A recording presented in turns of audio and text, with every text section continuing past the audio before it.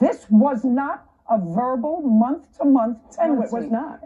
Right. It was a 12-month lease. That's a lease for a year or more has to be in writing. And I'm telling you, you did not have a written lease with him, and you failed to fulfill the terms of the lease by not bringing a sufficient amount of money with you. Your case is dismissed. No, ma'am. We are done. No. We are humor me done. to hear the story, please. We are done. No, I'm not going to do that. Oh, yeah, no. you are. Well, then there's a breach of contract, right? Because you told me you were going to hear the case. I heard my You did not hear. Yeah. No, I won't go. No. The case is over. I'm not going.